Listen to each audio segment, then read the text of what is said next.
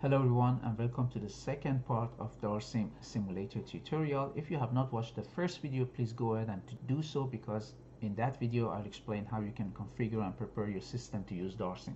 I'll put the link in the description below.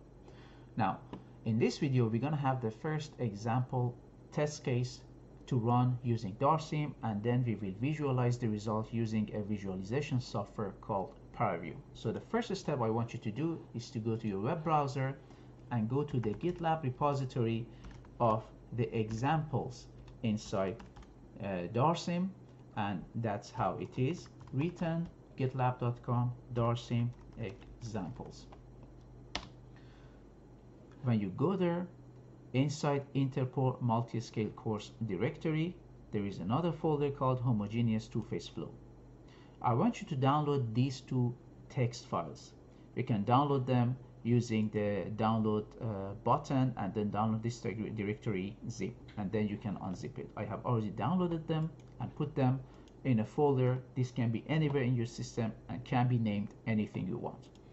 Now, the first file, immiscible txt, can be named anything you want. The name is not important. This file contains the input parameters such as the geometry, discretization method, fluid and rock properties, well configuration, initializations, and these sort of parameters.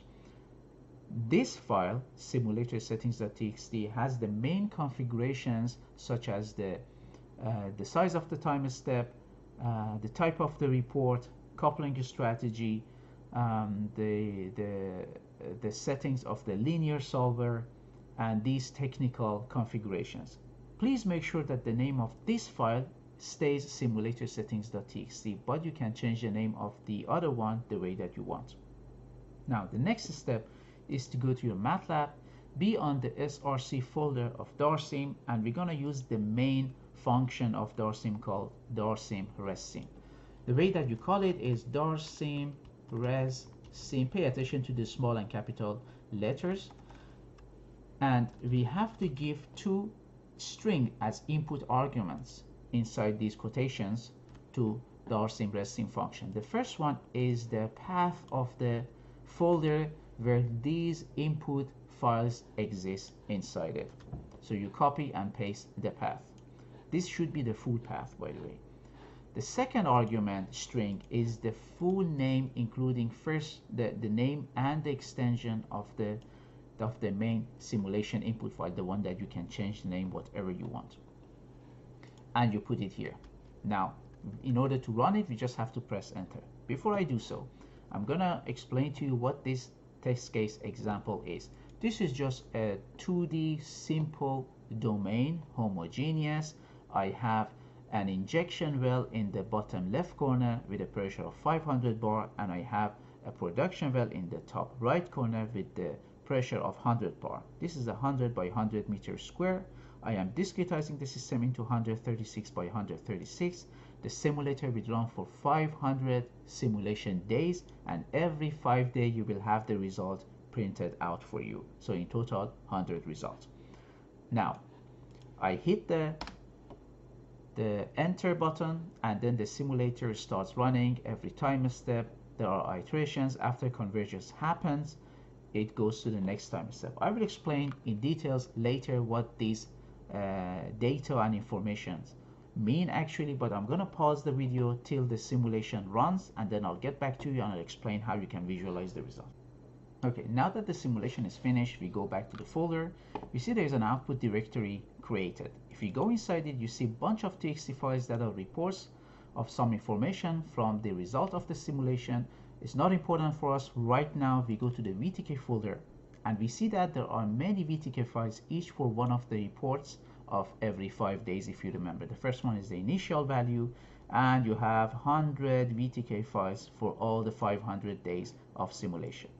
Now, we need to be able to visualize this using the software called ParaView. So I want you to go to the paraview.org website, go to the download section, and for your operating system, first I will recommend that you download the version 5.8. At the time of the recording of this video, this is the most stable version.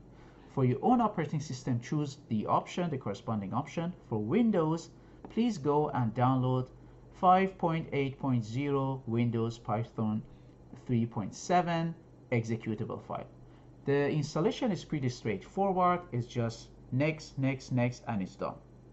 Now I have downloaded it, and I want you to open it. So go and find the icon in your system, wherever it is, the icon of the software that you just installed, ParaView. This is the icon. When you open it, this is how it looks. Now, there are many tutorial videos that I recommend you to go and watch in YouTube to get familiarized with the interface and the usage of this software. In this video, I will just explain to you how you can open and visualize the result of the DARSim. In order to do that, go to the Open folder icon, and then go to the path of the output directory that we just saw. For me, this is the path of that output directory. Now, once you go there, please choose, go to the VTK, and please choose all the VTK files that are grouped into one name, the immiscible reservoir.vtk. So you choose that, press OK, and press apply. You can see your 2D domain. So there are a bunch of layers that you can choose. It's surface, surface with edges, wireframe, many other options. You can scroll down and zoom a bit further. We want to choose surface this time. There are many parameters that are printed out as the result. In this video, we're going to focus on P1, the pressure, and S1, the saturation of phase 1. So choose P1, and then make sure that you click on this button. This button rescales the color map across all the time steps, because right now you see that the pressure is just one value, 200 bar to 200 bar. This is not what we want. If you press this button and then rescale and disable automatic rescaling, you see that the color map range changes from 100 bar to 500 bar. This is the initial state, what you see here, time step 0. With this button, you can move to time step 1, time step 2, time step 3, and you see the solution of the pressure for the corresponding report or time step. You can also press the play button. It animates, goes through this time step all the way to the final report or time step. You can see that the pressure is changing, not much actually, but this is how you can animate your result. Now, go back to the initial state using this button and choose S1 this time, saturation of phase 1. Again, make sure that you press this button to rescale and disable the automatic rescaling of your saturation color map. You can see now it's changed from 0 to 1.